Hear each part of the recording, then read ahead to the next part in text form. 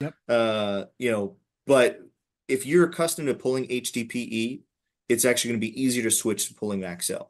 You can actually pull 4 times as fast. It's actually Right. per Nika.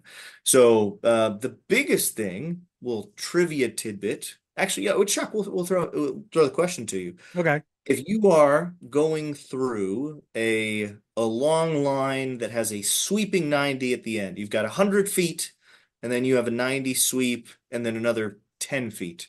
Okay. Which end should you start on to pull through? Oh, that's so make it understand correct. We got a 100-foot piece of conduit, Yep. and within 10 feet of one end is a 90-degree sweeping bend. Okay. Yes. I Yep. would rather hit that 90-degree bend at last, not first, coming through that conduit system. Mm.